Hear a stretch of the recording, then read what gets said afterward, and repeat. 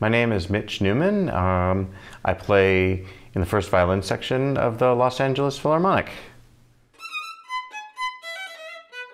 My relationship with the Benning Violin Shop goes back to when I was starting the violin or just after that. They were the closest shop by. My teacher, Eunice Price, had a relationship with them, and so I would go over there, or my parents would go over there. So they've known me since I was, I don't know, 6, 7 years old. I've trusted them ever since, and then when Eric started making these fabulous violins, he was, let me try them out, and so I've seen that growth and development, and now I'm lucky enough to own one, so I'm very happy and proud about that. So we have a long-standing, really nice relationship. I go to Benning Violins just because of my long-standing relationship with them. I trust them.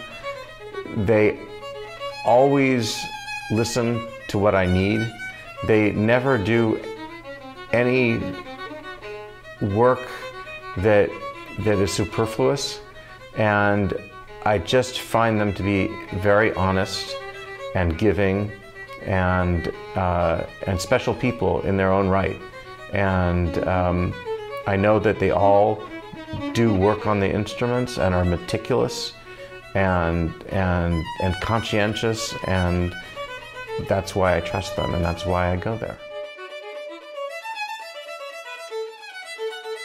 The story behind this violin and me is kind of amazing. I happened to walk through the back door of the Benning shop, as I always do, and Eric and his dad, Hans, were stringing up this instrument for the first time. And as always, or as usual, I should say, Eric likes me to play his instruments just to see what they sound like. He'll say, Mitch, I got a new one, like, come over and try it out when you can. Well, this was right there, and it hadn't been played. The strings had just been put on, and I said, well, here I am, can I try it? So I tried it, and from the very first note, I felt like this was my violin. And it was kind of hard to believe that it sounded so good. It was so colorful and strong and responsive right away.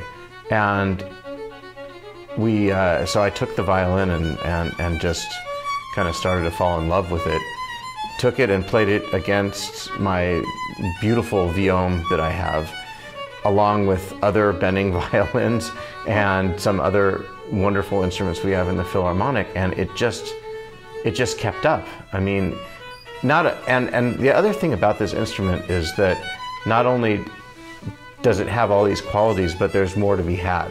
You can feel that it's still developing, and it will for many years. So I still have to learn to play the instrument, but I just feel it's like it was made for me somehow or other, and I enjoy playing it as much as I've enjoyed playing any other instrument. It's just a pleasure, whether it's intimate music or huge music we're doing in orchestra. It just sings, so it feels good in my hand, it feels easy to play, and just a little miracle.